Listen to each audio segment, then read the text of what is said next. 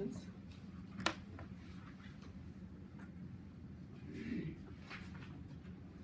Okay, so let me then begin.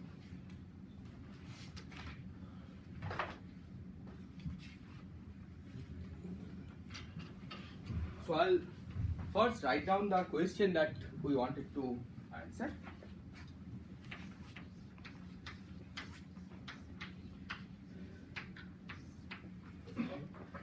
And this is the following, that suppose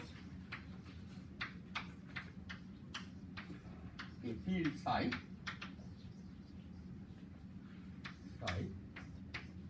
transforms in some m dimensional representation of a C value.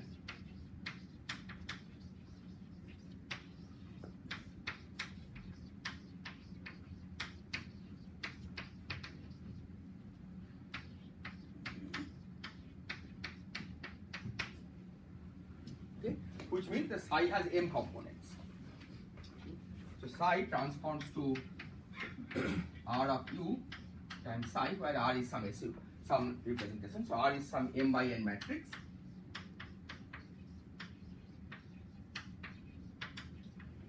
And I take this to be unitary representation, so I'll also take this to be unitary.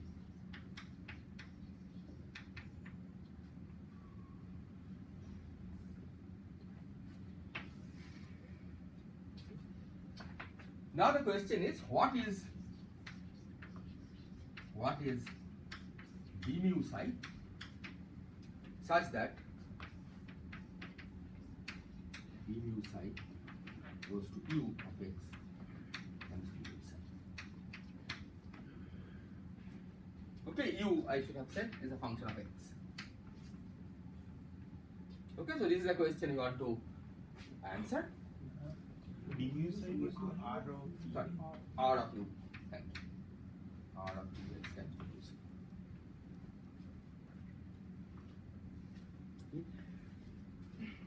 Before we try to address this question, let's just try to recall a few things about group theory. Okay, so this will be some review of SUN group. So an infinitesimal element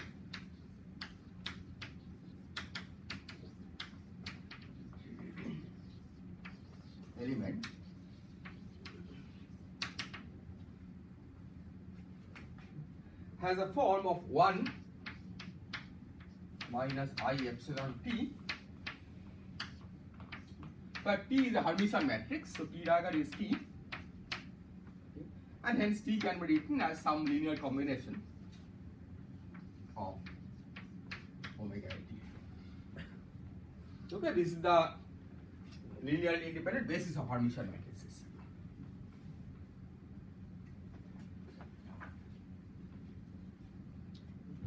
So you have to calculate R of 1 minus I epsilon t.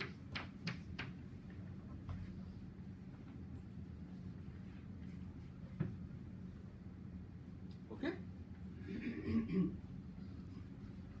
Now we know that R of 1 or R of identity is identity matrix.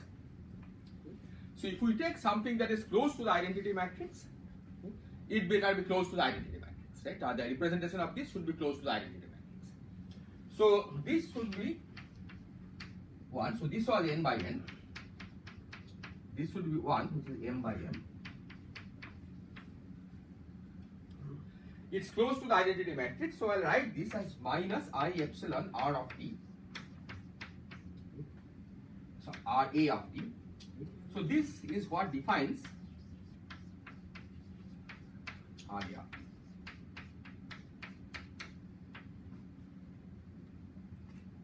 Is this clear? Okay, this A will stand for algebra, okay, but this is the definition of what R A of t means. Given any generator, construct an infinitesimal element which is 1 minus I epsilon t. Take its representation. Okay, we know that it should be close to identity. So it must be of the form identity times something infinitesimal. Okay, whatever it is, I am calling it minus I epsilon R A of t. Okay, and from the fact that R of u is unitary, where did I write it? Unitary. It follows. Okay, so this implies that R of RA of T is Hermitian. Okay, the proof is identical to the proof that T is Hermitian.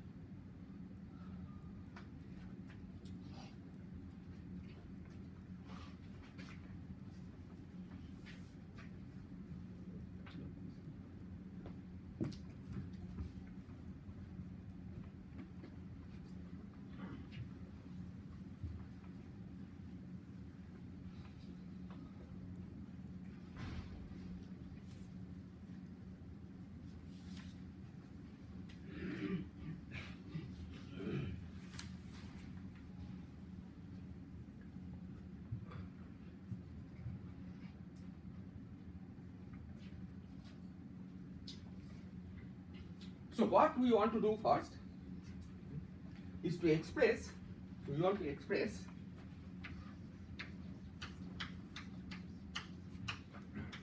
RA of T in terms of RA of T. Okay, for every generator we know what its representation is, that this is what it defines, what defines it. Now the question is, can we write RA of T in terms of RA of TS? Okay, individual. So these are finite number of matrices, right? N square minus 1 matrices. So can we express RA of T in terms of those N square minus 1 matrices? So we can take that RA, will take any unit, any Hermitian matrix? No, no, not any Hermitian matrix, because if you have an m dimensional representation, right, the number of linearly independent m by m Hermitian matrices is m square minus 1, right?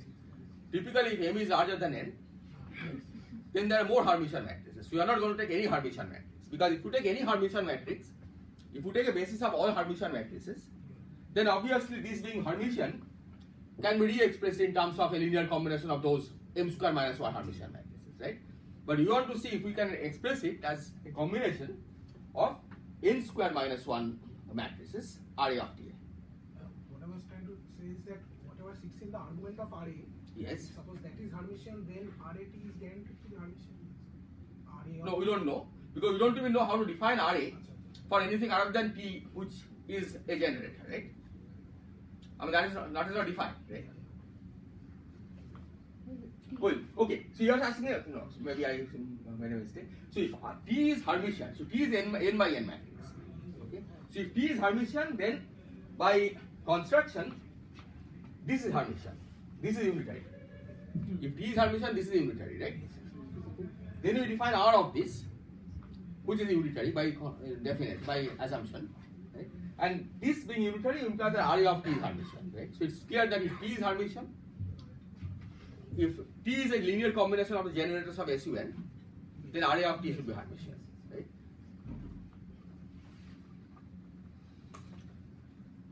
But not every Hermitian matrix can be of the form RA of T. Okay, so this is the question you want to ask. We want to express RA of T in terms of RA of TA. Okay, and let's see if we can do this. So for now, we switch off summation convention.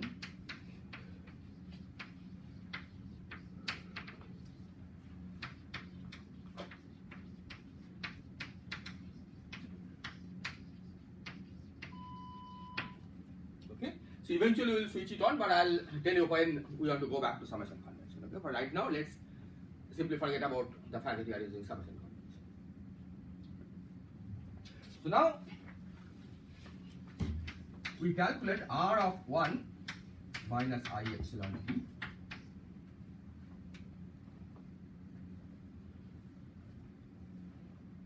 On the one hand, this is given by 1 minus I epsilon RA of T. That is the definition of RA of T. On the other hand, if T is given by this. And then this is R of 1 minus I epsilon sum over A omega ATA. Okay, that's the expansion of P. This I can write as R of product over A 1 minus I epsilon omega ATA.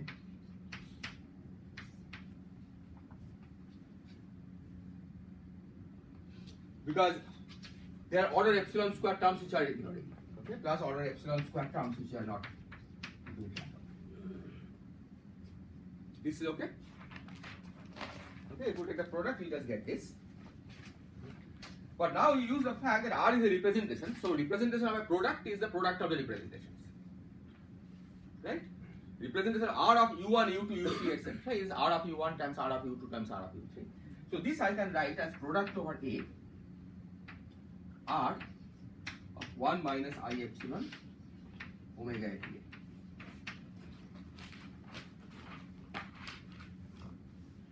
Is clear? But this, by definition, is 1 minus I epsilon omega A R of T. Okay, we just think of epsilon omega A. See, this is not found. Okay, every individual, we are doing it for every individual A. Okay, so think of epsilon omega as an infinitesimal parameter, okay, and use this definition. Okay, with epsilon replaced by epsilon omega A and T replaced by TA.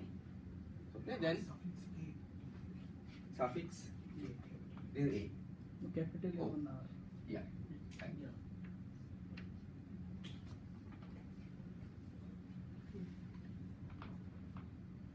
Is this clear?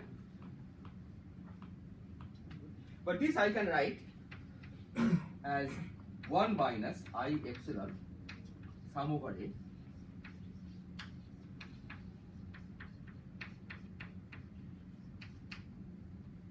plus order epsilon.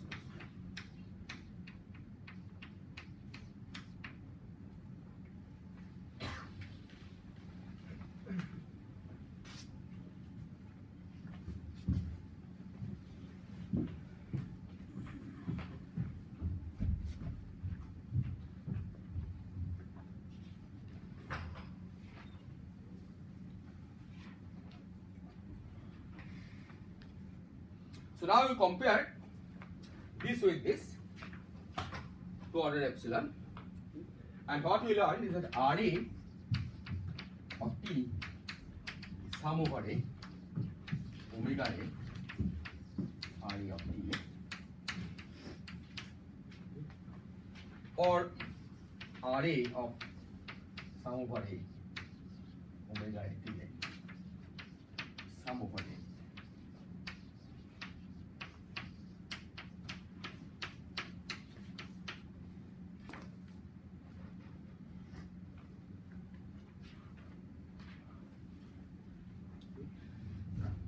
So the fact that R has group property, right, that R is a representation of the group, that R of U1 times R of U2 is R of U1 U2, translates to the generators as R being a linear map. Okay, if you take a linear combination of generators, RA of that is the linear combination of RA of the generators. Okay, that's what this is saying. Is this clear? Okay, so this is an important property of this representation of the algebra that we'll need once in a while. So this is a group property of the use that we could write down. Exactly. So it's because of the group property, well, not the group property of the U's, but it's the fact that the R was a representation, right? So that when you take product of two U's, okay, R of that is the same as R of U1 times R of U2.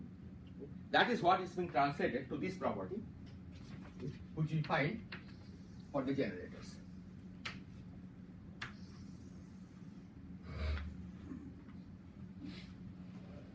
Now you see, this is what we have used. Right? The crucial step that we have used here. These are of course all definitions. Okay? But the crucial step is that I could exchange this product over A with the representation. Right? representation of a product is the product of the representations, right? That's what we use, and that's what led to this formula over here.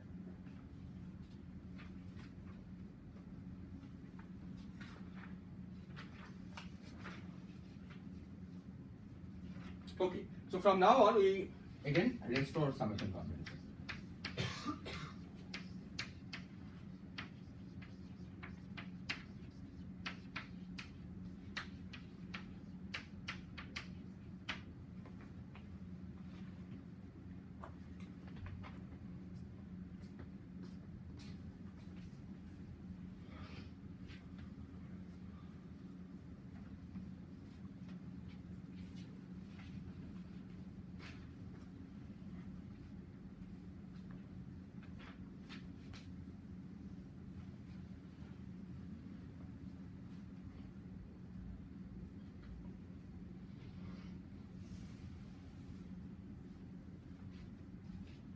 Other questions?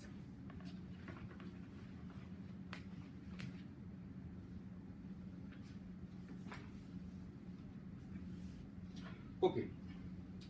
So now I'll prove two more properties. Okay, and then we'll be ready to define our mu. So first property, okay, the first property, this is just a statement. We know, we have seen already that if TA is Hermitian,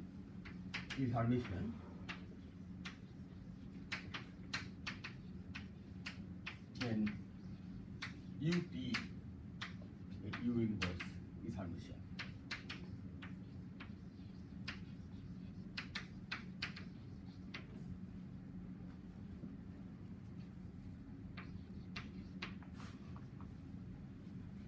Okay, so UTA U inverse is also a generator of SUN.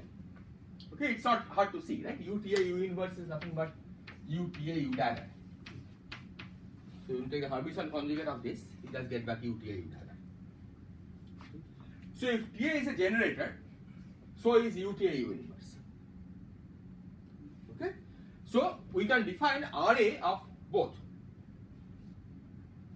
Okay, so you can define RA of UTA U inverse.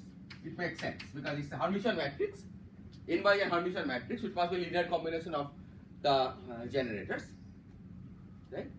So RA of this makes sense, right? Because it's an SUN matrix. Is this clear? So is this like a basis and like so all of the TAs? Yes. You can change bases into some other TAs, but they will still be a, like Hermitian, exactly. and generators. And Generators for the yes, so they will still be generators. Yes. Right? I mean, actually, I can just remove this A. Okay? Take any T. Yes. Okay. Take any T, which is a Hermitian matrix. For any N by N Hermitian matrix, right, 1 minus I epsilon T is a group element, SUN group element, right? That's what defines SUN. Okay. So then RA of that matrix makes sense, right?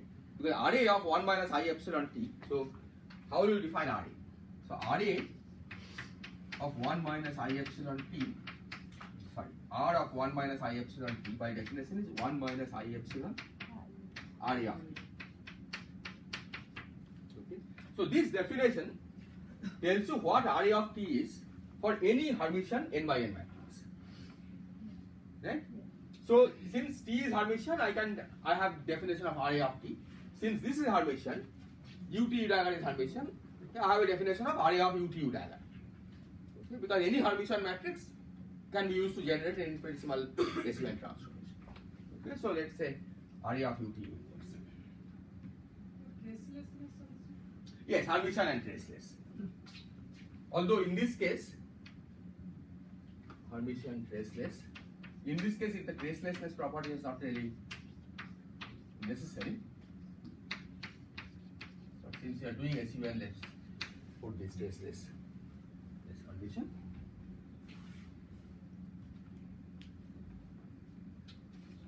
Okay, so if you take R of 1 minus I epsilon T,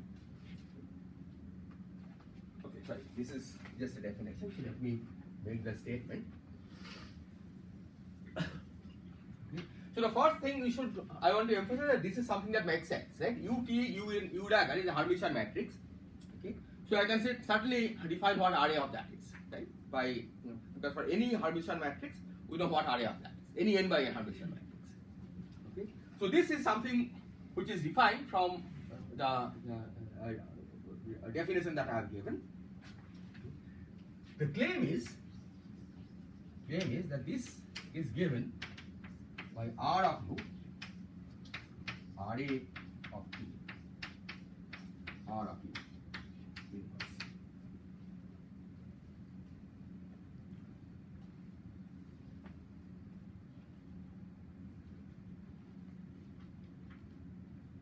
Is this claim here?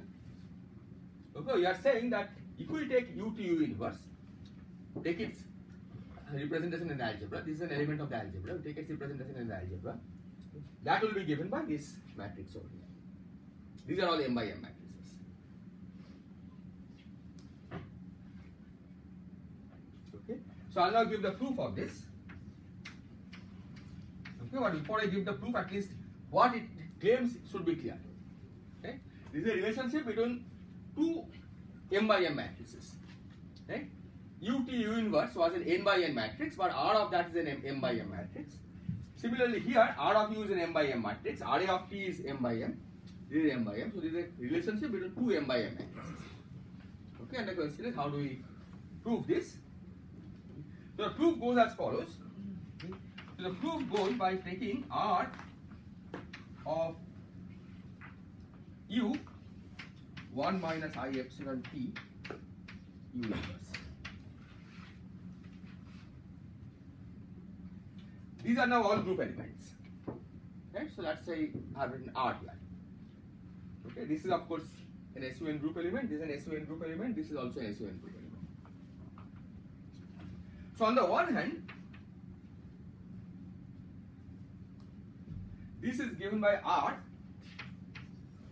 of 1, I am evaluating the thing inside, 1 minus I epsilon U T U inverse. That I just expanded this out. Okay. But this by definition is 1 minus I epsilon RA of U T U inverse.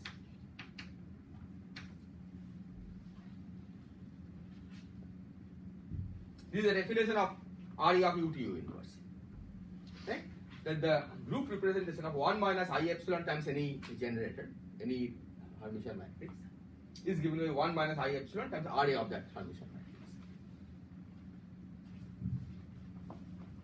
But on the other hand, I can evaluate this using the fact that the R has group property, that R is a representation. I can write this as R of U 1 minus I epsilon, sorry, R, let me write one more step, R of 1 minus I epsilon T, R of U inverse.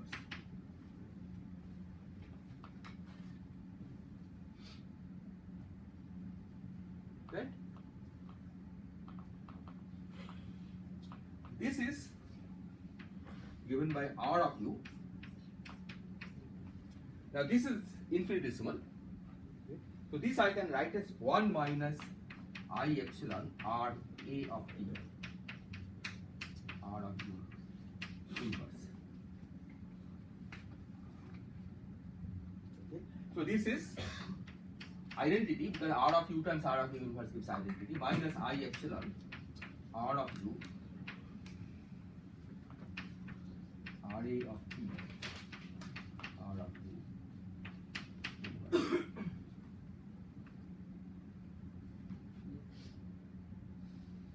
So R of U inverse is equal to R of U. Yes, that's again a property of the representation, right? That R of U1 times U2 is R of U1 times R of U2. From that it follows that R of U inverse is R of, so R of U1 U2 is R of U1 times R of U2, right? Okay. So now take U2 equal to U1 inverse. Okay. So R of U1 times U1 inverse is given by R of U1 times R of U1 inverse.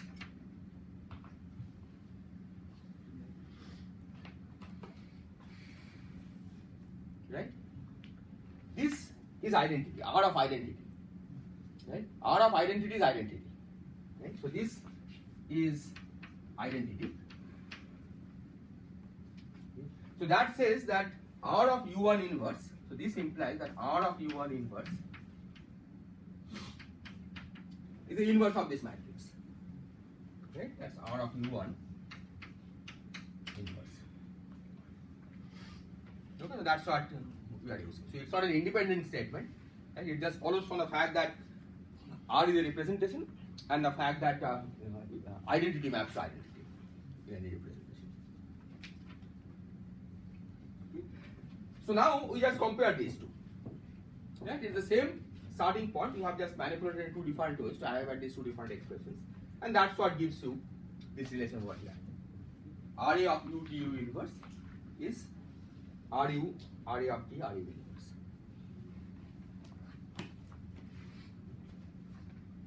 Is this clear?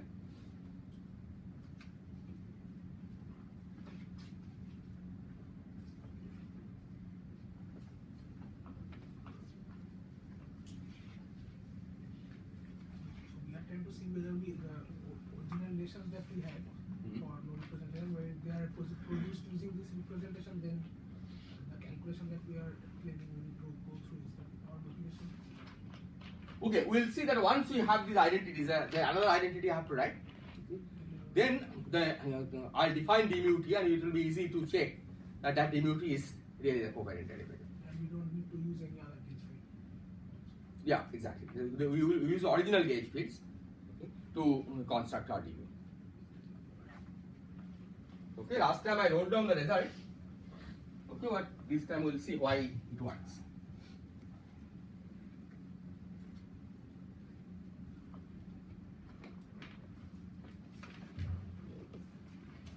Okay, the second relation is the following. That if U of X is an SUN matrix, okay, this symbol means that if it's an SUN matrix, okay, then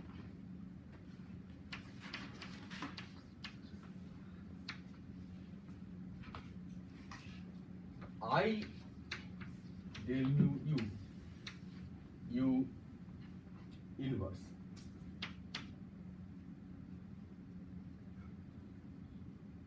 which is also the same as I del mu U dagger. This is Hermitian and traceless.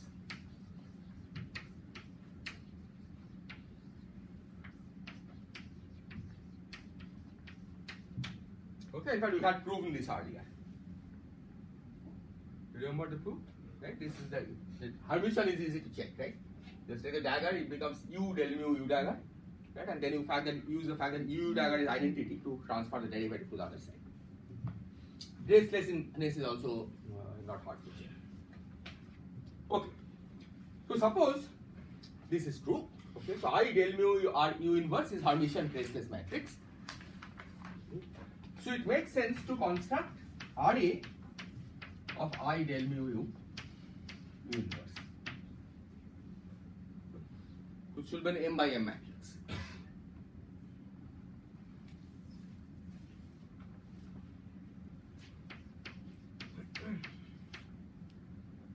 So you want to write an expression for this in terms of RA of U. So any guess what it should be?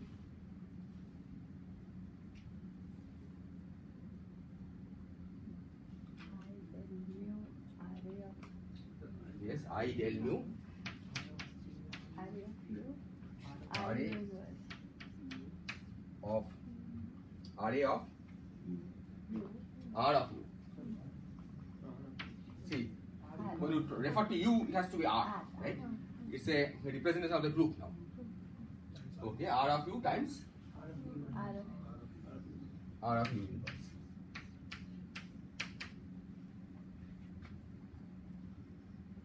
There is an array on that side. Yes, there is an array on that side, which is true. So this is a representation of the algebra, right? This one is constructed from the group elements, right? But this should have the property that this is also a representation of the algebra.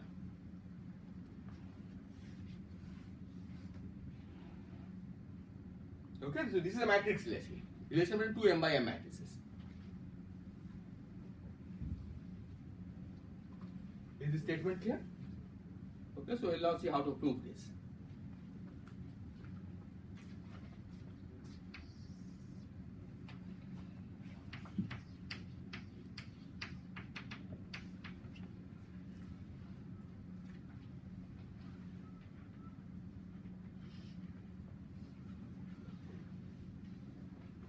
So to prove this, it's useful to multiply both sides by delta x mu. Okay, where delta x mu is some arbitrary infinitesimal variation, and then prove. If you can prove that this is true for arbitrary delta x mu,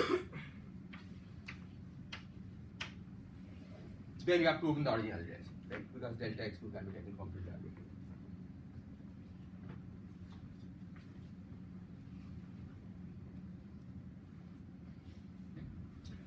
So this now becomes left hand side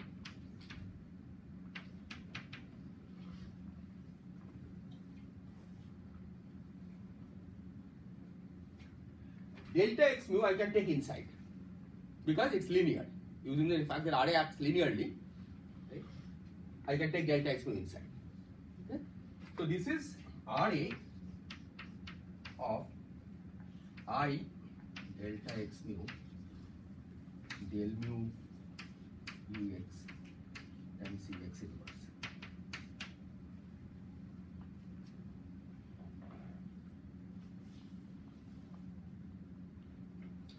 So this is RA of I u of x plus delta x minus times u of x inverse minus 1 times u of x inverse.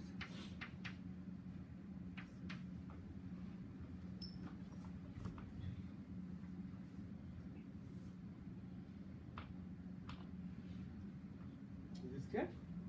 Minus u of x. Sorry, minus u of x. Thank you.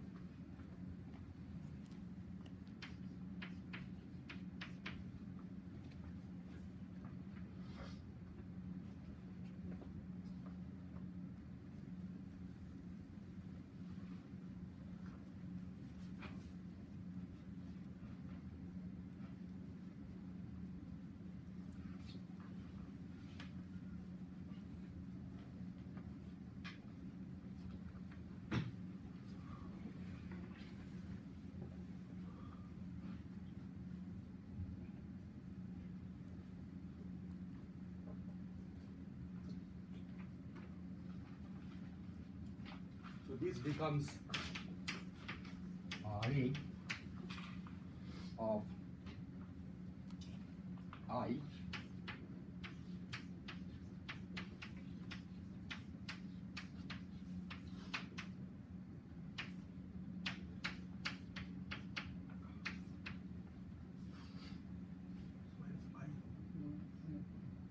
minus I have taken outside. Sorry.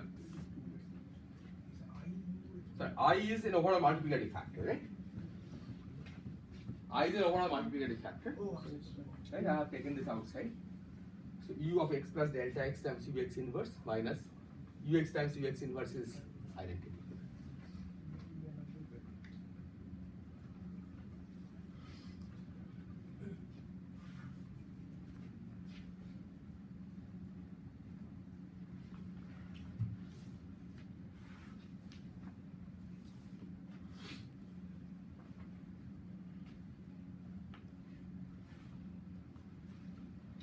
Now let's do this. I'm just trying to see what is the simplest way to arrive at this. X plus delta x u of x inverse. This we know is this is just a product of two group elements. So this should be R of u x plus delta x times R of U of X inverse, right? So this is delta X mu, del mu, sorry, this I can write as U of X R of U of X plus delta X mu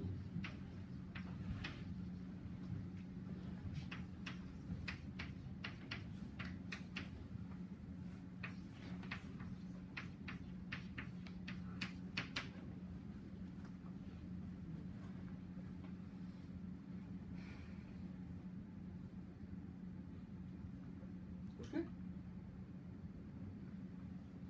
So this is R of U of X times R of U X inverse identity plus delta X mu del mu R of U of X inverse, sorry, R of U of X R of U of X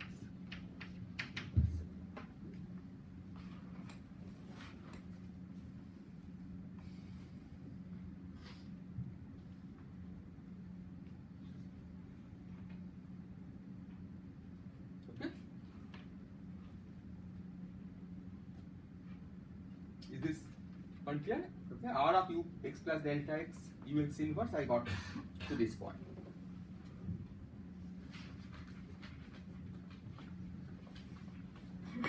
So this is, we say already you have got something appears on the right hand side, okay?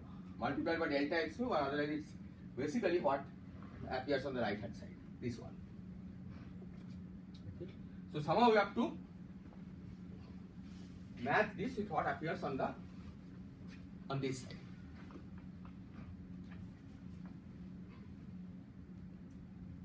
Maybe that was not necessary, so let's see if we can get there easier.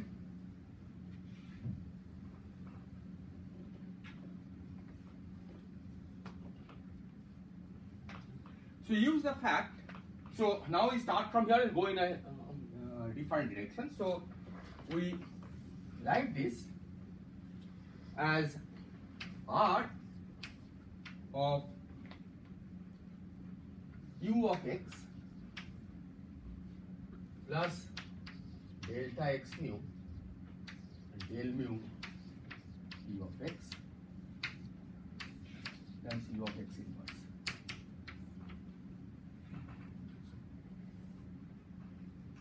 Right?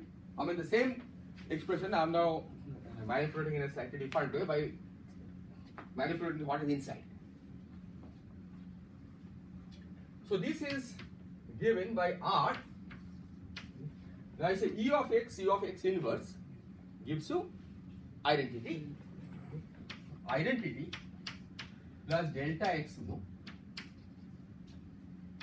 del mu U of X inverse.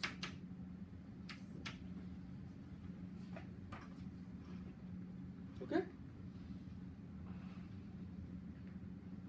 Now we just multiply I and minus I.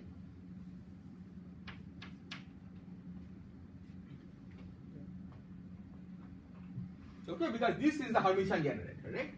I times del mu U inverse is like a T. Okay, so using that I can now write this as 1 identity minus I delta X mu RA of del mu Ux, I del mu Ux inverse. Okay, so in fact the first part of the analysis was not necessary. So I think it went in the opposite direction. So now we'll compare these two.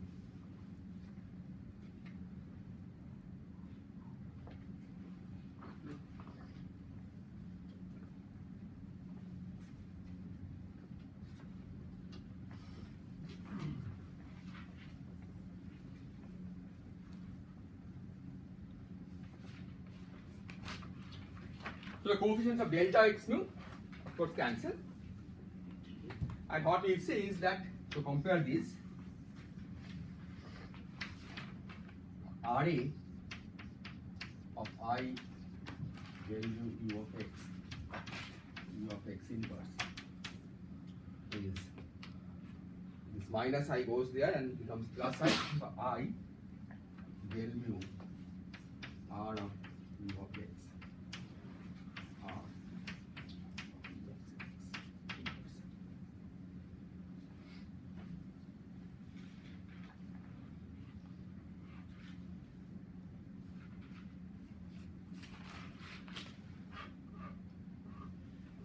Is this clear?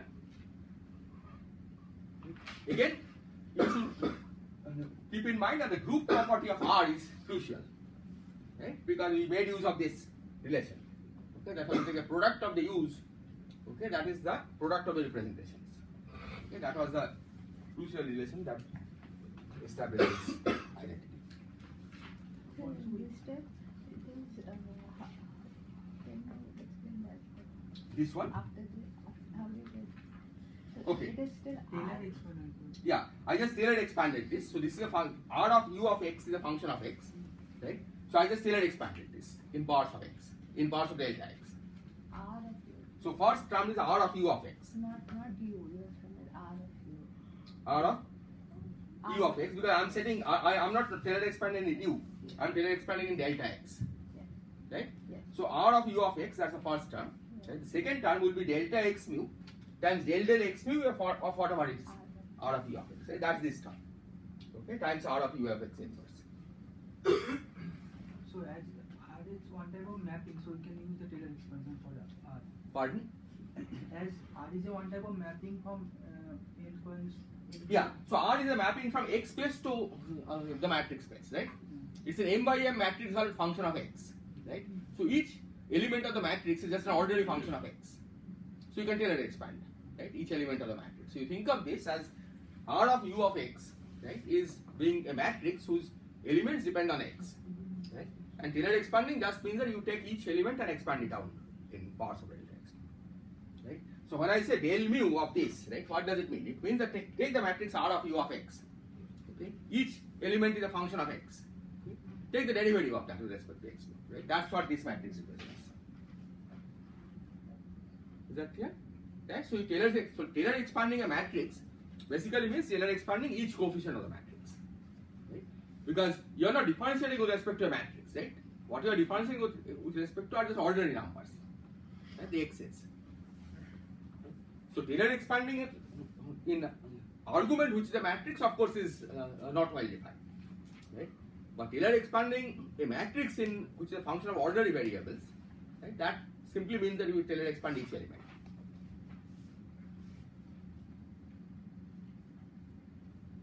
Are there other questions?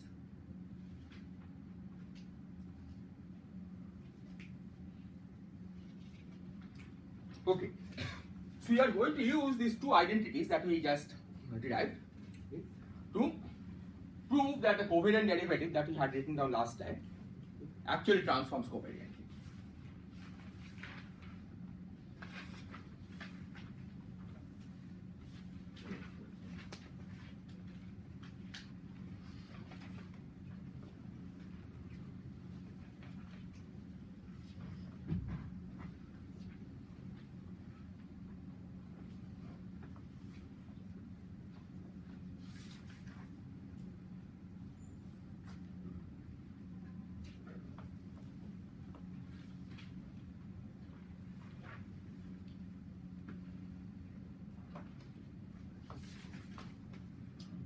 So now the claim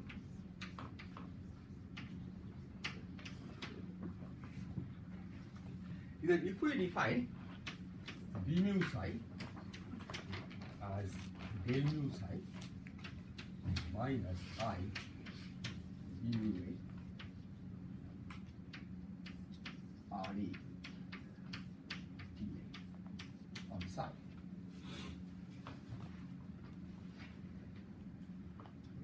then transforms as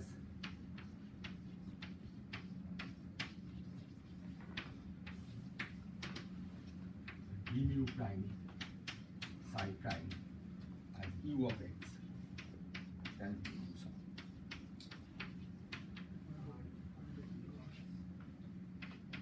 Prime means transforms. R of U. Sorry, R of x.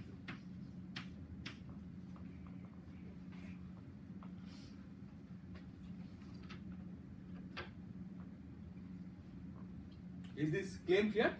Right? That what you have to do is that we take d mu psi that I have defined here, substitute for psi as psi prime, which is u of x times psi, and for b mu prime, okay, the transformation law that I wrote down earlier, and then you have to prove this relation. So we'll find it simpler to use not b mu as such but s mu. So let me remind you that what s mu was. Recall, S mu was a matrix, right? N by n matrix.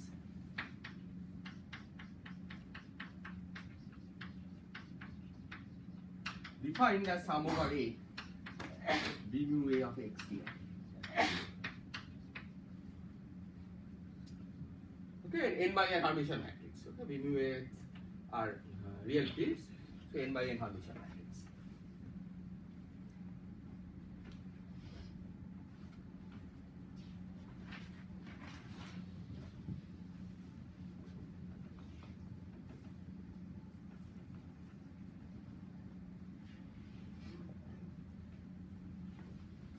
Yes. Capital M will be determined by the number of sides. Yes, capital M will be determined by the number of sides. Right? So it's a m-dimensional representation. Right? So, I mean, number of sides does not necessarily fix the representation uniquely. Right? Because SU2, for example, if you take a three-dimensional representation, right, it could be either transforming as a vector, right, or as a spinner and a singlet.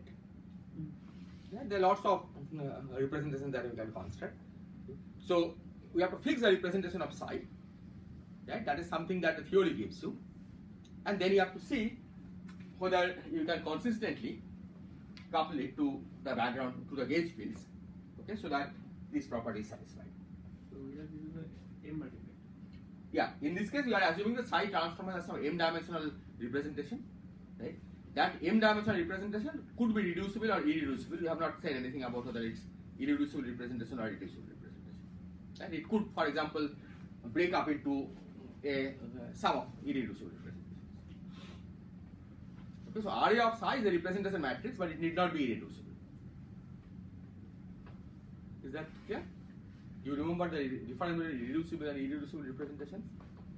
Okay, you have to remember your group theory, right? That if a matrix, basically if you can block diagonalize, right? For every group element, if you can write the matrix, you can choose a basis, and if the matrix becomes block diagonalized, then it's reducible, right? Otherwise it's irreducible.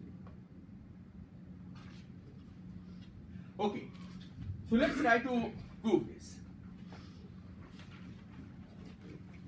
So the first thing I'll do is to use this definition of S mu to write d mu psi as del mu psi minus I RE of S mu psi.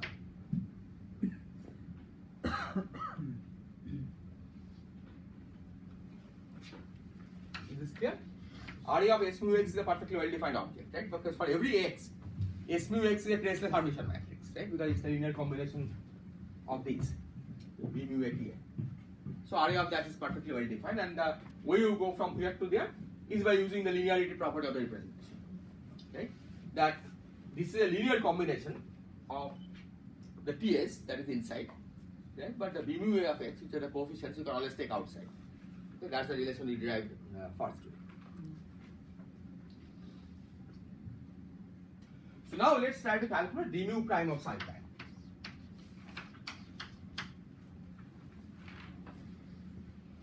So this is del mu psi prime minus I RE of S mu prime of x psi prime.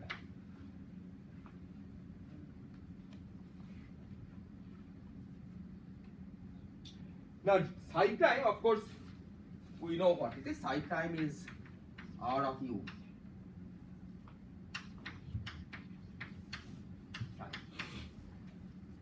S mu prime. You remember the formula for S mu prime?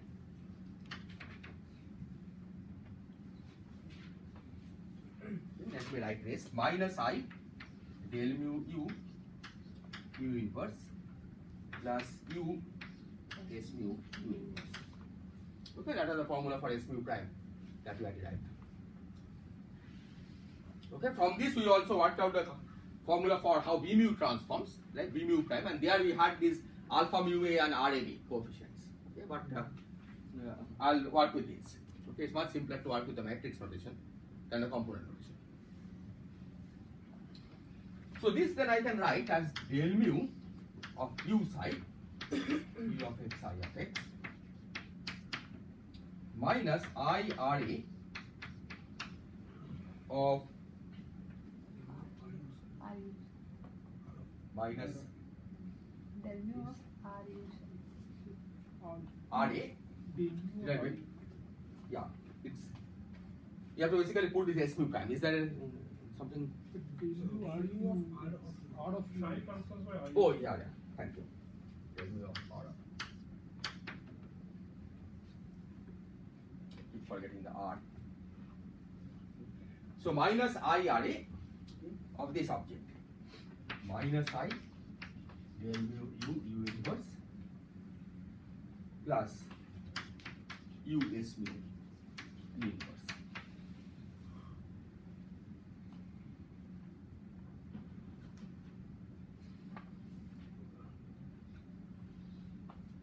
And now I am going to use the two relations that we had derived.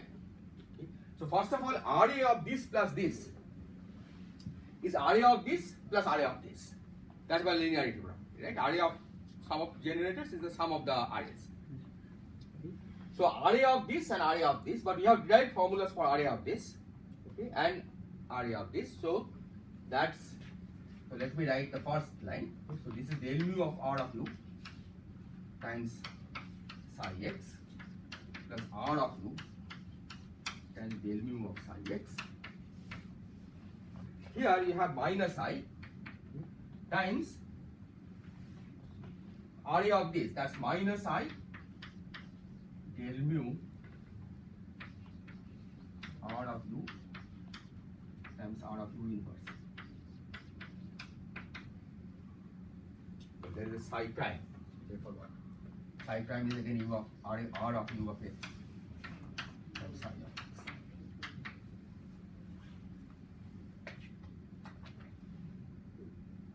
Then RA of the second term is R of u, RA of S mu, R of u inverse, and then R of u of x and psi of x.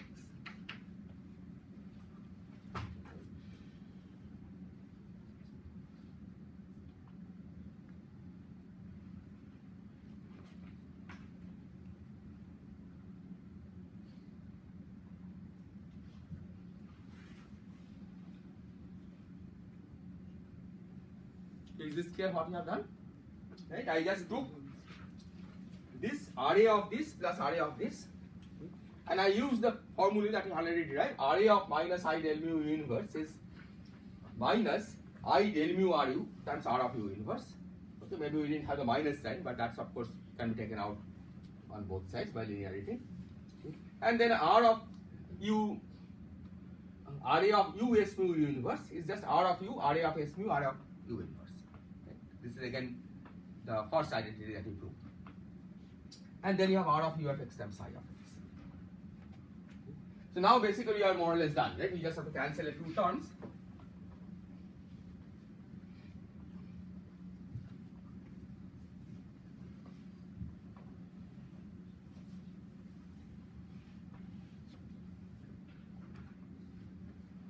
So I can write this as del mu R of u, R of psi plus R of u del mu psi. Now let's look at this term. The minus I times minus I gives you minus 1. And this R of u inverse cancels this R of u which is here. So this becomes minus del mu R of u times psi.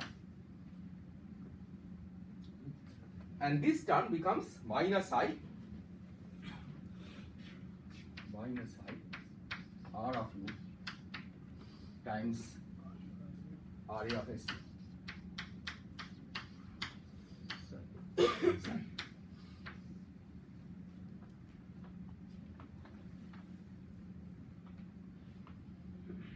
So these cancel, and what you are left with is R of u times del mu psi minus I RA of SU psi. But this is of course by definition our d mu psi.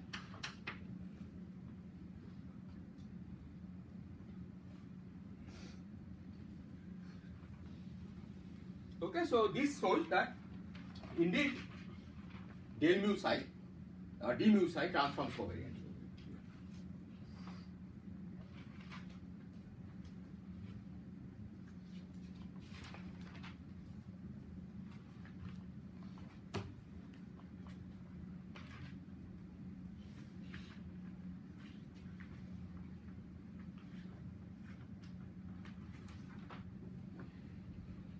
So once we, for different representations of this SUN, the only freedom that we have in defining d mu is what part I would take this IRA as. Other should be means fixed by the experiment transformation. Is in some sense that So you don't have any more freedom actually. Once you have fixed a representation, right? RA is defined for every matrix, right? So S mu of course is B mu at A, right? So there is no freedom in defining what d mu psi is, right? Once you have fixed the representation, that's it. The d mu psi is part completely defined.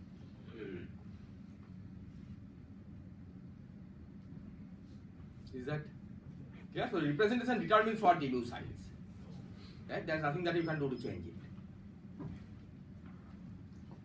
Suppose we define the same d mu with the different m by m matrices that Yes. are like SUM.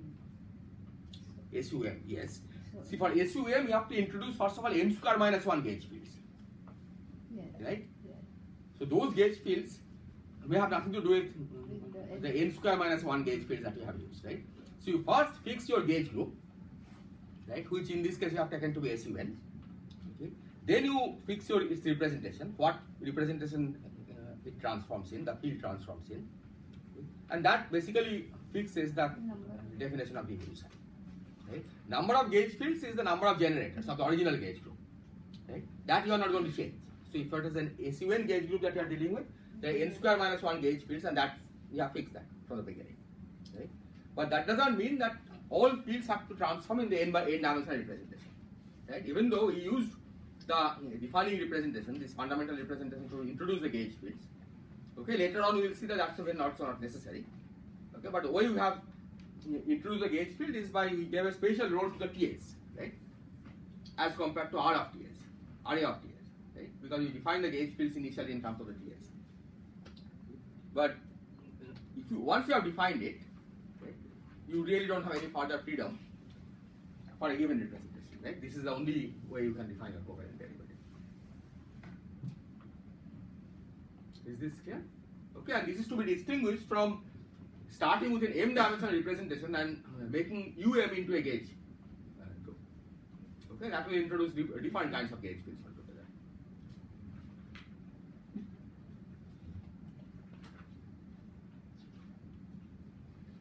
Okay, now it should be clear that once we have the covariant derivative, we can easily write down gauge invariant actions, right?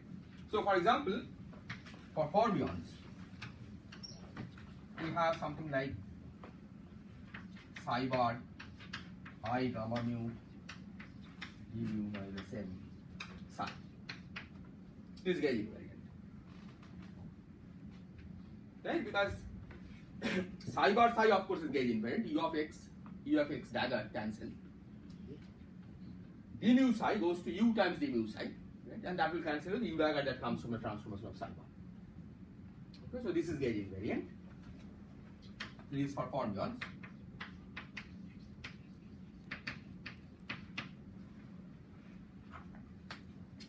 For scalars, we can write down similar term d mu phi dagger d mu phi plus m square phi dagger phi.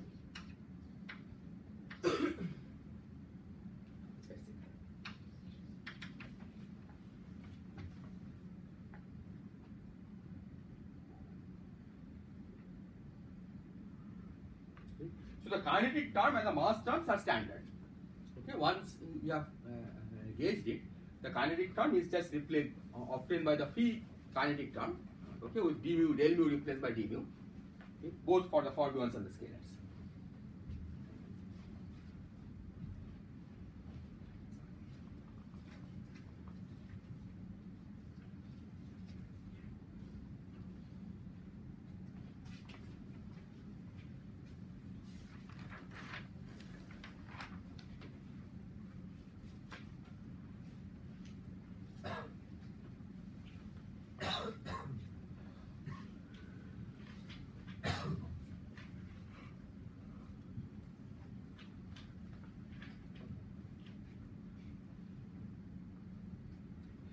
But we may want to introduce also more couplings. Right? I mean, what we want to see is that once you have fixed a symmetry, and maybe I put a few more constants, what is the most general action that you can write down? Okay, which is still consistent with that symmetry. Okay. Now, of course, the most general action will have infinite number of terms. Okay, but later on we will see that we want to restrict the total number of terms by demanding that the action has each term has dimension 4 or less. Okay, but let's not worry about the most general set of terms. Okay, we want to see what is the general rule for writing down possible terms in the action. Okay, later on we will see whether all of them you should write or we restrict to some of them.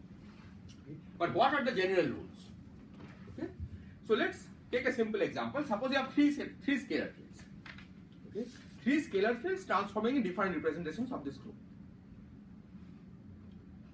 Okay, we have a SUN gauge group.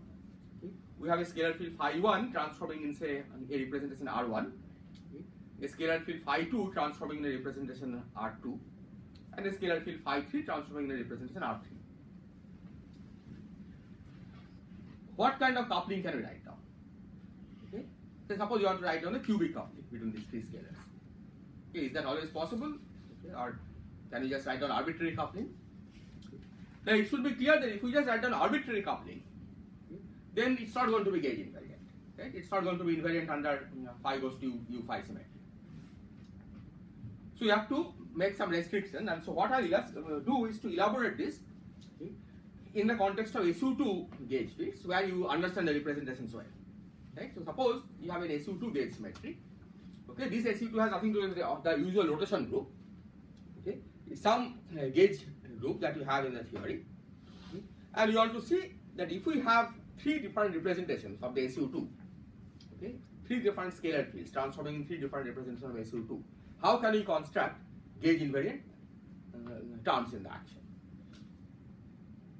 Is this question clear? Okay, so take example.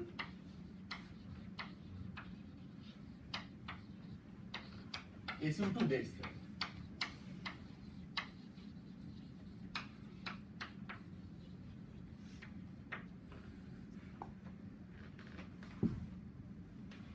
Till now we were taking all the fields that were there that were transforming as a column vector together, right? And But it could be irreducible column vector, reducible representation, right? In which case you can think of that each field transforming individually as under these column vectors, right? It need not be that all the fields transform under one single column. You can always write it as one single column vector, right? Because given all these fields, you can always put them in a big column, right? But usually it's useful to think in terms of irreducible representation. Right? You think of these as different fields, each transforming in some irreducible representation. Okay? But if you want, you can always put it in a big column like that. Okay? It just makes things a little more hidden if you try to do that. Okay? So SU2 representations, okay, are labeled by what?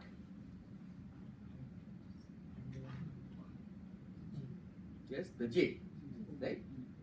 J has something to do with angular momentum again, right? But SU2 is as a group, okay, is the same, right?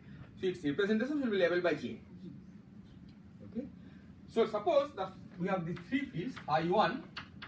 Okay. This is in spin J1. J1 representation.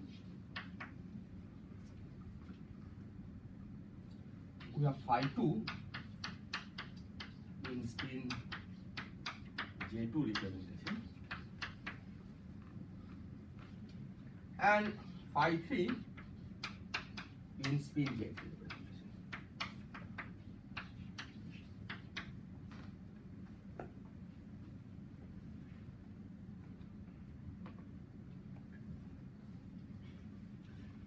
So then phi1 will carry how many components?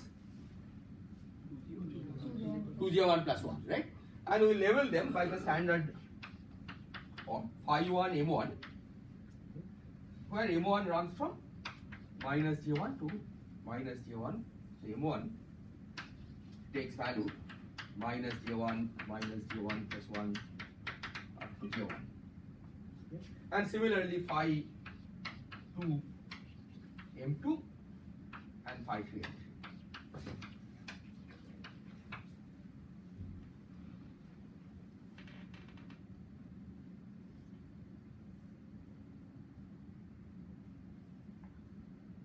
Okay.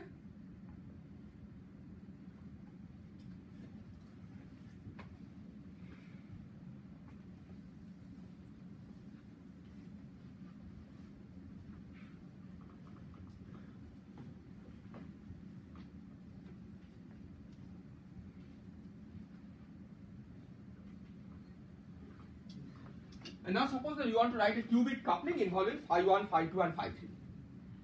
Okay? Which means that you want a vortex like this. Okay, one end is phi1. Okay, it will of course carry this index M1. Another index phi2. Another end is phi3. Okay, we want a vortex like this. Okay, for whatever reason. Maybe experiments have found vortices of this kind. Okay, and you want to write down a qubit coupling. So the most general qubit coupling that you can write down is like this.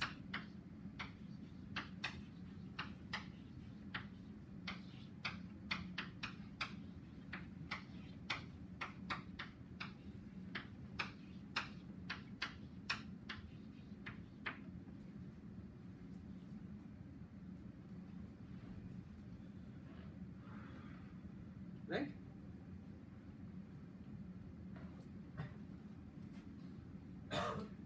We are summing over M1, M2, M3.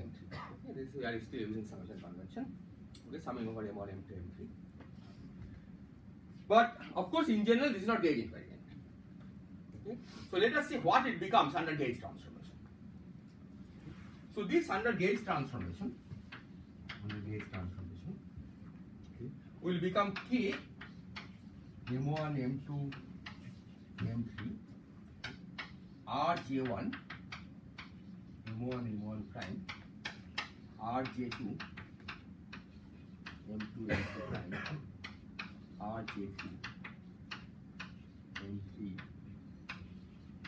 prime of phi J1, M1 prime, phi J2, M2 prime, phi J3.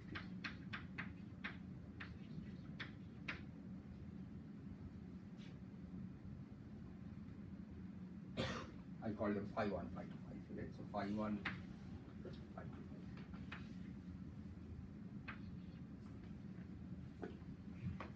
3. Okay, but so far all that I have done, I have not used this to that it's a SU2 representation anywhere, right? It could be done for any group. Okay, you can think of this as some representation levels. Okay, and you have some arbitrary group. But what do you want this to be? right? You want this to be the same as the original value, right? That's what is the meaning of the action being invariant, right? We want this to be invariant, so you want this to be equal to need this to be equal to k m1 prime m2 prime m3 prime phi 1 m1 prime phi 2 m2 prime phi 3.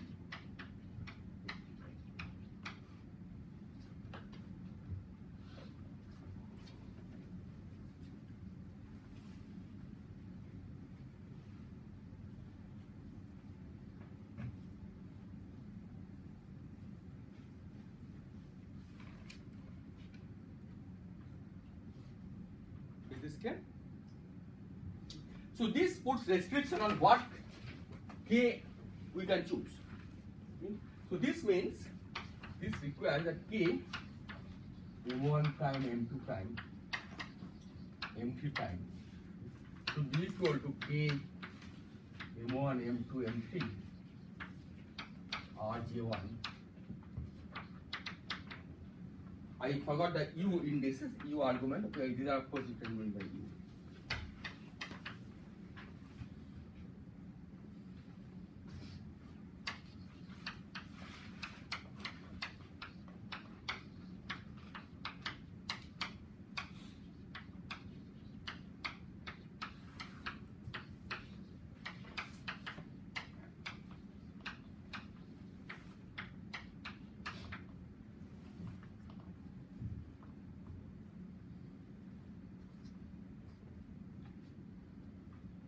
Is this clear?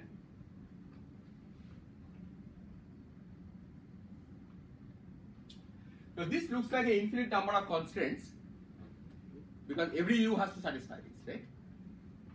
But we can determine the independent constraints by just looking at infinitesimal u's. Okay, because once you ensure that it's true, this invariance is true for infinitesimal group elements. Okay, then you can build finite group elements by successive application of infinitesimal group elements. Okay, so what you can do is we just take u to be 1 minus I epsilon omega at ta, okay, and expand it out, okay, and that way you get constraints on k, independent constraints. Okay, so there will be n square minus 1 independent constraints on this coefficients k, right? Because for every generator we have to satisfy this. Why did you declare that u argument u is same? Because we are making the transformation by some u, right? The whole field configuration, all the fields we transform by the same u, right? Okay, it's not outer product of. It's a single transformation. Yeah, because otherwise even d mu psi, when you use the fact that your d mu psi is covariant, right? If we had used transform psi and the gauge fields by different u's, then of course there is no hope of getting gauge invariance, right? So when I say the gauge group is SUN, that means there is a single u. Okay, once u is fixed, u as a function of x, all fields transform by the same u, right? Only then it's a symmetry of the action. Okay, so that's why here each of these phi's must transform by the same u. Okay? Otherwise their kinetic terms will not be gauge invariant, right? Because there is only one set of gauge fields which transform by some u, right? So unless all the phi's use the same u, there is no hope of even making the kinetic terms gauge invariant. Is this clear? Representations are different. Pardon?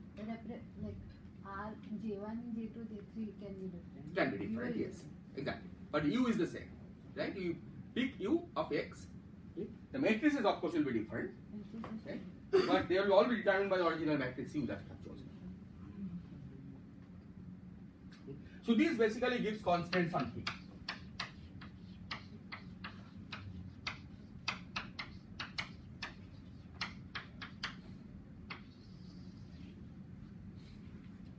So only those k's are allowed which satisfy this condition. And this you can of course repeat for higher order couplings also, right? I have taken cubic coupling, but there is no reason. I mean the same analysis can be repeated for higher order couplings. And as I said already that whatever I have done so far, okay, there is no mention of SU2 anywhere, right? You could have done it for any SUN. Okay, the M1 will just run over all the indices of that particular representation. the M1, M2, M3. So from here actually if we take J1, J2 and J3 to be same, then can we determine that all the K have to be same value? All? If I take all the representations to be same, Yes. so then from here I should determine that all the coupling strengths are same. No. We cannot. I mean, that's wrong, the wrong answer. But we will see why not, okay? Why that's the wrong answer. Okay, because we'll relate these to I mean, something which you already know. Okay. So let's now focus on SU2. Okay, and see for SU2 whether you can do something better. Okay, whether you can do something more explicit. So there is no summation on M1 and Yes, I mean, everything is summed over. There is some summation because this is a summation over M1, M2, M3. Right? So these are M1 prime, M2 prime, M3 prime, these are summed over. Right? Because they are repeated indices. So what I did is I just compared this phi 1 M prime, phi 2 M prime, phi 3 M prime coefficients on both sides. Right? Because these are independent fields. See, it's true that here there is summation. Okay? But because they are independent fields, right, individual coefficients can be compared. So K is a matrix, right? K is okay, it's not a matrix, it has 3 index, right? So you can write it as a cube, but some rectangular kind of object, right? But I mean, when you go to higher dimensions, it could be even higher dimensional objects, right? K is just something that has 3 index, right? So the total number of total number of components of K is just the product of the dimension of this times dimension of this times dimension of this. Right? That those will be the independent K's to begin with, right? And then we try to determine the constraints, right? Which tells us that not all of the K's can be independent. Is that point clear? Okay, so K, you just think of this as a multi-index object. Okay, if you want, you just write the sum over M1, M2, M3. Okay, and M1 prime, M2 prime, M3. Okay. Nevertheless, the reason that we can compare these coefficients is because these are all independent fields. I have a question. Yes. Yes. So here there is this field, scalar field phi. Suppose I take another scalar field, say phi tilde, which is transforming under some different gauge group, and Different gauge group, some yes. different gauge group, and it will have its own gauge fields and all. Now the point is that suppose I just want to say that if I want to write down a coupling involving phi and phi tildes, so if I do the same thing as you have done here, so I write a general K which will have phi and phi tildes, then that will again amount to putting some constraints on K, and then can I show that K vanishes altogether? So which will Well, I mean, sometimes you will be able to show you these are okay. I mean, when you say that it transforms on a different gauge group, right? You trace gauge group by gauge group. Yeah. Okay, and then each gauge group has to be invariant. Yes. Okay? Yes. So suppose you say that phi 1 transforms under one gauge group, Yes. phi 2 transforms under some other gauge group. Yes. That means under the original gauge group, phi 2 is a singlet. It doesn't transform.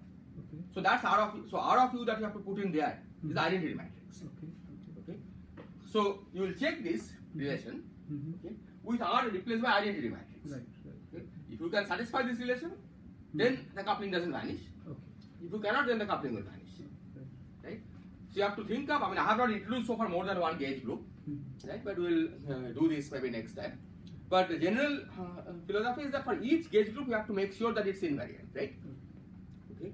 So two different gauge groups are different transformations, right? So you don't have to mix them up, right? You keep the first transformation to be identity as you are making the transformation in the second gauge group, for example, right?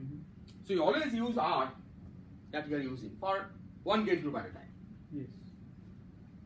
Yes. Is that? Yeah. But what I wish to say was like, I can do the same thing with some other scalar, say phi with different phi tilde with different gauge group. So it's like two different actions. I'm just suppose action of phi and action of phi tilde. So S of phi was invariant under its own gauge transformation. Yeah. S of phi, See, S of phi doesn't probably make sense because S refers to the gauge group, yes, right? Yes.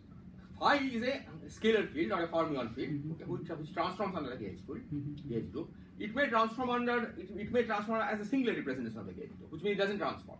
Mm-hmm. Okay? There may be phi which transform under both gauge groups. Right? Mm-hmm. So each phi carries one index for every gauge group. Okay? Now it may happen that some of those indexes is trivial, that it just doesn't carry a gauge group. Right. It carries a representation. That means it's transforming as a single. Under that. Okay? But this is completely general. Right? If some of these are singlets, okay, you will just say that corresponding M2 takes only one value, right? And you will still couple. Okay? If you can satisfy this, okay, with this replaced by identity, that's still an allowed coupling. Okay, so you have to determine under what condition you can do that. Is that clear? Okay, so now you can. So you want to see whether there is a, systematic procedure for constructing this case, okay, other than solving it. Okay? And I'll tell you for SU2 how you can go about doing that. Okay? But for this, you have to just reinterpret this problem in a slightly different way. Right? What are you trying to get? We are saying that this should be invariant. Right? Now, something which is invariant means that it transforms as a singlet of SU2. Right? Singlet of SU2. Singlet representation, J equal to 0 representation, right? That's what is called singlet. J equal to 0 representation is obviously invariant, right? So what you want is that you want to combine representations carrying labels J1, J2 and J3 together to make a J equal to 0 representation. Is that clear? Every vertex my J should vanish, the total J should vanish. Well, total J should vanish is a little strange notion for quantum mechanics. Right? So we have to see what it means, total J vanishing, right? But so the point is, what you can do here is that you can do it in steps. Okay. So imagine that you first combine phi 2 and phi 3. Okay. You have products of phi 2 M2, phi 3 M3. So that transforms under some representation of SU2, right? It's given by this matrix RJ2 M2 M2 prime, RJ3 M3 M3 prime on phi 2 phi 3, right? This is a representation. Is that clear, right? It's just carrying two levels, two indices. Okay. So this representation, it can be decomposed into irreducible representations of SU2, right? What irreducible representation can it have?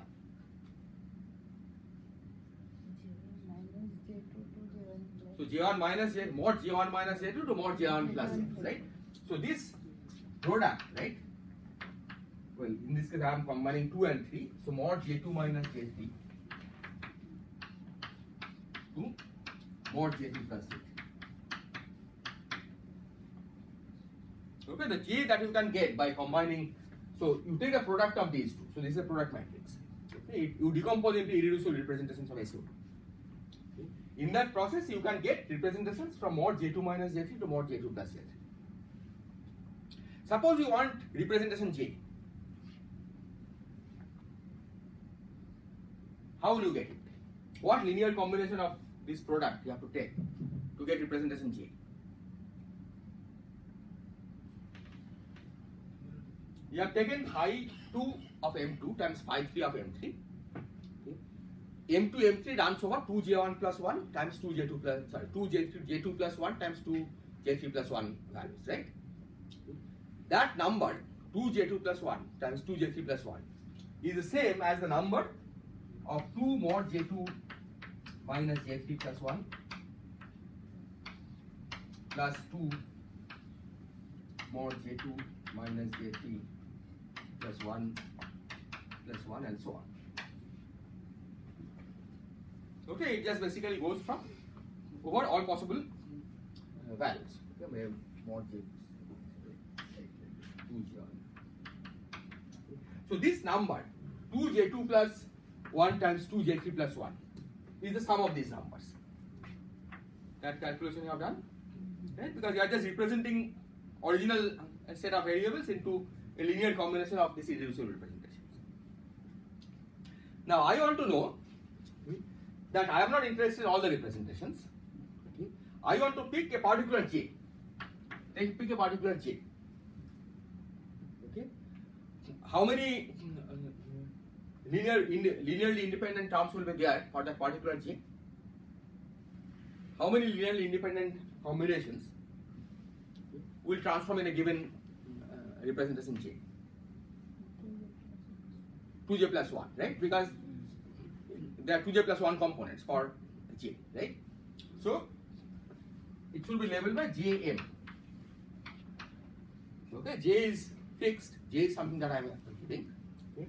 And there should be an index m where m runs from, m goes from minus j plus 1 to j.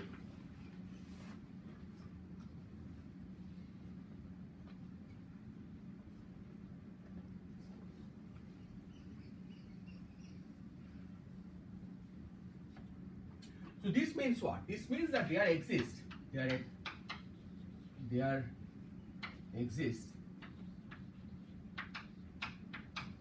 coefficients, let me call it L, J,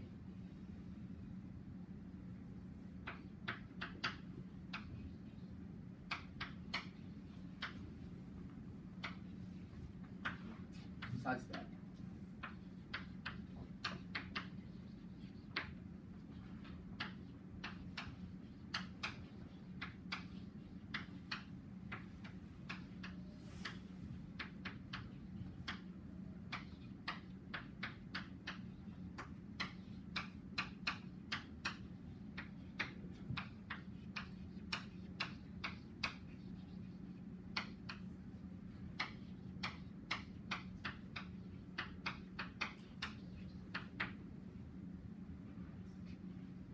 right, we have taken this product. Okay. Here there are 2j2 plus 1 times 2j3 plus 1 independent elements. Now we want to take 2j plus 1 linearly independent linear combinations of this product, okay, which will have the property that they transform in the spin J representation. Is this question? Yeah. So what I am saying here is that, so what is the problem that we are trying to address here? That we have these fields.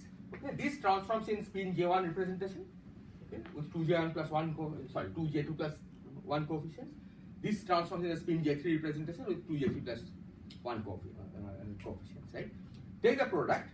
Altogether we have 2J2 plus 1 times 2J3 plus 1 independent products. Okay. Now we want to take linear combinations of these, okay, such that the 2J plus 1 linear combinations transform as the spin J representation. Okay. So there must exist something like this as long as J is between mod J2 minus J3 to mod J2 plus J3. So how do we determine these? What are these coefficients? Raising and lowering. Yes? Using the raising lowering operator. Like we go to the Yes, using raising lowering operator, but these are names. These are the Caves Gordon coefficients, right?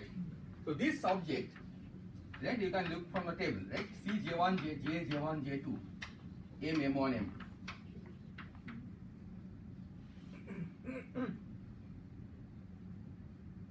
Is this clear? Okay. So you take these linear combinations, okay, and if you take J to run over this whole range, you would have gotten all possible combinations of this product, right? Because total number is the same, right? You are just reorganizing this product in by taking appropriate linear combinations. Okay, but why did we do this? Okay, we did this because ultimately what are we interested in? What we are interested in is to construct a singlet. Okay, a spin 0 representation. Okay, but we have one more phi, the phi 1, right? Phi 1 of M1. Okay, M1 running from goes from minus J1 plus 1 up to J1. So how can we combine these with these linear combinations? Let me write phi 2 M2, phi 3 of M3. Okay, so you have these. Okay, the same number as we started with, just organized in a slightly different way. And you have these. We now want to take the product and take linear combinations, the appropriate linear combinations of the form. I have used up L, so let's say N, M, sorry, this should be J2, J3. Sorry, this is J2, J3. N, M, 1, M, then C, J, J2, J3, M, M2, M3, phi J, phi 2, M2, phi 3, M3. Okay, this is already there. Times phi 1, M1, phi 1, M1, and we are looking for some coefficient N, M1, M. Is this clear? Right? So this projected into the spin J representation, right? M running from minus J to plus J. Okay, we have not lost anything because by the time we run J through all of these, and for each run M from minus J to plus J, we have got all the linear combinations that we had to begin with. Okay, that's phi 2 M2 times phi 3 M. Now we want to take the product of this and get something which is invariant under SUT. Which means you have to get something which has spin 0. How do you get it? What is the coefficient that you have to multiply this by? This N M1 M is what you are after.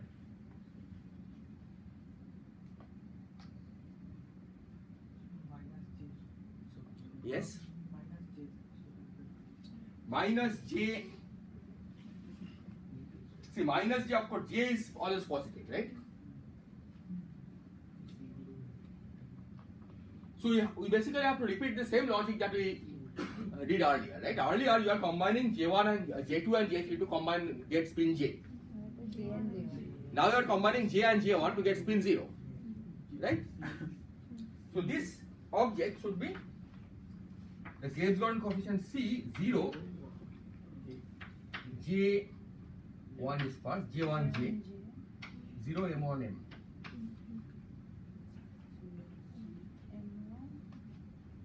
M1 M, right? M1 and M.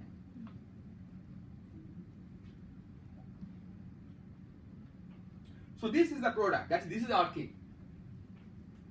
Okay. So K that we are looking for.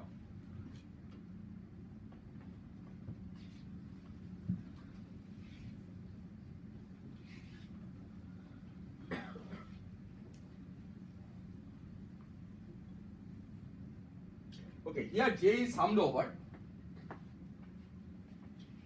But what values can J take?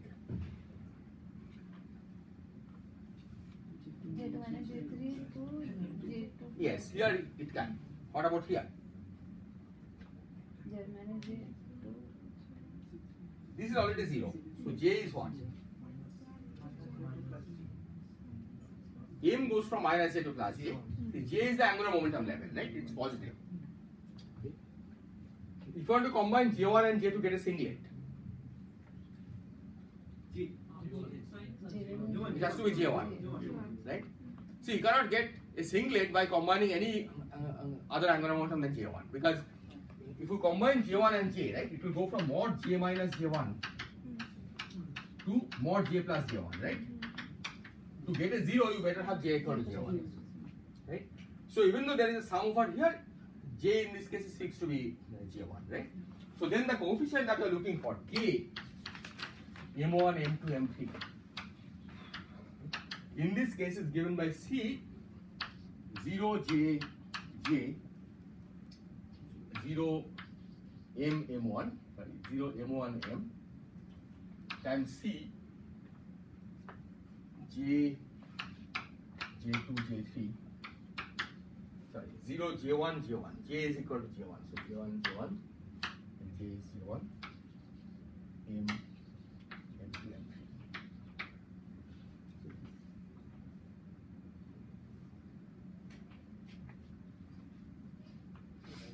J. J. Second one. Second, You said J to J1. I said J equal to J1 because J was summed over, right? But you have this one has already fixed J to be J1, right? So here also I fix J equal to J1. No, M is not equal to M1, right? In this case, what is M? You can see Clebes-Gordon coefficients have some properties. Huh? M is what? Minus M1. M is minus M1, right? Okay, so M, this sets M equal to minus M1. So this is also minus M1. Right? And then this gives what? Minus M1 is equal to M2. M1 plus M2 plus M3 is equal to minus 1. So M2 plus M3 equal to minus M1, right? This sum of these is equal to the first one. So M1 plus M2 equals plus M3 equal to 0.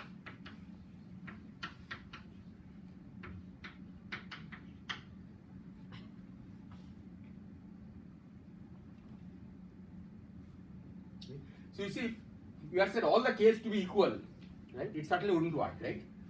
I mean, you have to satisfy this condition. I mean, it should be non-zero only when M1 plus M2 plus M3 equal to 0. No, I was telling that if J1, J2, J3 means all the fields are in same representation. Yes, so J1 equal to J2 equal to J3, so all are J. Okay, yeah, Right? then also- Even then, yes, yes. this condition has to be satisfied. Yes, So you yes. cannot just set all the coefficients to be equal. Yes, yeah. Okay, so it is basically determined by the Clebes-Gordon coefficient. Yes. Okay. In this case, there is a unique way to do this, right? So the K that you get is unique. This is not always the case, right? For 4-point coupling, for example, right? If you have J1, J2, J3, J4, right? You may get different ways of combining J1, J2, J3, J4 into a singlet, right? You first combine J1 and J2, then you combine it with J3, then you combine it with J4, right? Eventually you have to get a singlet, but you have then one more Clebes-Gordon coefficient coming into it. But the general principle should be clear, right? I mean, the way you can construct, at least for SU2, the way you can construct singlets is by you keep combining products, okay? Project them into some irreducible representation, then combine with the next one, project into irreducible representation, and so on. Okay? And for higher groups, you basically have to use the Clebes-Gordon coefficients for the higher groups. Okay, for SUN. The analog of the Clebes-Gordon coefficients also exists for SUN. Okay, although they are of course much more complicated. Okay? But the general principle is the same. Okay? That you take two representations of SUN. Okay? If you take the product, okay, of two fields in the two representation, it transforms in general in a reducible representation. Okay? So Clebes-Gordon coefficients tell you how to take linear combinations of the product to make it into irreducible representations. Okay? So if we have, say, 4 different representations, R1, R2, R3, R4. Okay, what we will do is we will first take a product of R1 and R2. Okay, you can start from any direction, it doesn't matter. Take the product of R1 and R2. Then decompose into a set of irreducible representation. Okay, then take product of each of them with R3. Again decompose into irreducible representation. And finally take a product with R4. Okay. When you take a product with R4, then you have to get a singlet. Okay, and that basically fixes the coefficients. Okay. If there are more than one ways of doing it, okay, then you have more than one way of having the coupling. Okay. And that basically means that I should have said here that this should be some constant beta times this. Right? You can always multiply the action by constant without destroying the symmetry properties. So for every invariant way of getting to a singlet, okay, to a gauge invariant form, you have a different constant in the action. Because all of those are parameters that you can introduce into the action. Okay. So the general philosophy then is that for every possible gauge invariant term that you can write down, okay, and those terms you get by combining using Clebes-Gordon, okay, you have a coefficient that is arbitrary. Okay, and that's how you construct the general action consistent with some gauge principles. Say in standard model, you have this. Yes. We have this sort of interaction in standard model. Yes, you have of course this sort of interaction. Okay, in standard model you have not exactly cubic coupling between the phi's, okay, but you have, for example, the cubic coupling between two fermions and the scalar. Right? That the principle is the same here. right? You construct the coupling between, here I use three scalars, right? But as far as the group theory is concerned, it's the same principle which will work for two formulans and scalar. Is this okay? Okay, so maybe we will continue tomorrow.